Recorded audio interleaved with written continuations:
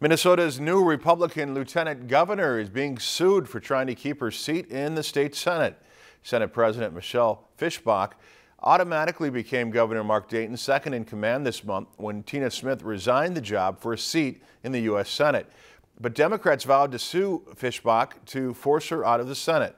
A constituent from her central Minnesota district filed a lawsuit against her on Friday.